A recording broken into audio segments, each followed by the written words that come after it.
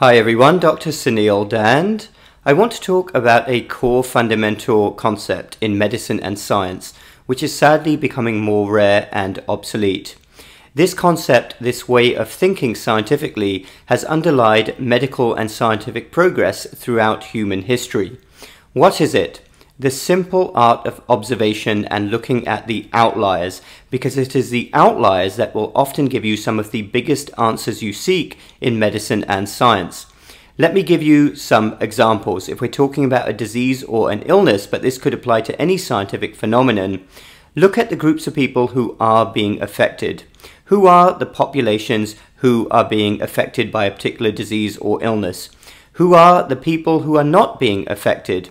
Who are the healthy people? What are they doing right? And conversely, what are the other people doing wrong? Or what could they be doing wrong? This again may sound very simple indeed, but I can tell you that this way of thinking is fast going out of the window. It's becoming more and more obsolete for a number of reasons, including the fact that politics now overlaps with medicine. This has started sadly in the United States, but now medicine is hyper-politicized and certain things are deemed politically incorrect, even though they are completely correct scientific observations. This is to the detriment of the progress of medicine and science, and it is terrible that we are in this situation, because it has, of course, underlied all scientific progress, this way of thinking and looking at the outliers. Let me give you one of the best known examples from the history of medicine and science, and it is from London in the 1920s. The Scottish physician and microbiologist Sir Alexander Fleming was in his lab and he was experimenting with bacteria, with staphylococcal bacteria, and he was growing them on different culture plates, and he noticed that one was not growing any bacteria around a certain fungus which was on the plate. And he looked at it and thought, that's funny, there's this area that is clear of bacteria around the fungus. What is going on? He investigated it, and that led to the discovery of penicillin, which is widely rated as one of the greatest medical discoveries of all time.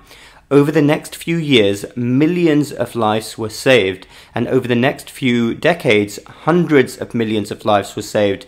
Think about it, a simple infection previously would kill you, but now you had this great new antibiotic. Actually, a couple of years ago when I was walking in London, I stumbled across the plaque that was dedicated to Sir Alexander Fleming, and it was a pleasure and a great honor to see that, because Sir Alexander Fleming's discovery was truly a game changer.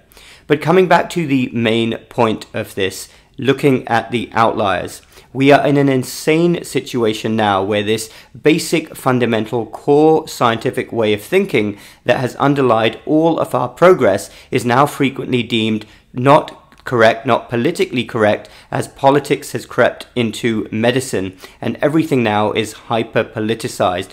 This is a really bad situation to be in, and we must reverse it. We must be able to look at situations, at populations and people and say, oh, those people are not affected, those people are healthy. What's different about them? And what's different about those people who are suffering? And we must be able to state these observations out loud. Simple scientific and medical observation. Let me know your thoughts down below. Thanks for listening, Dr. Suneel Dhand. Do hit the subscribe button for more similar videos on my Real Medicine and Health Science channel. You can also follow me on my news channel. The link is down below. We will speak again very soon.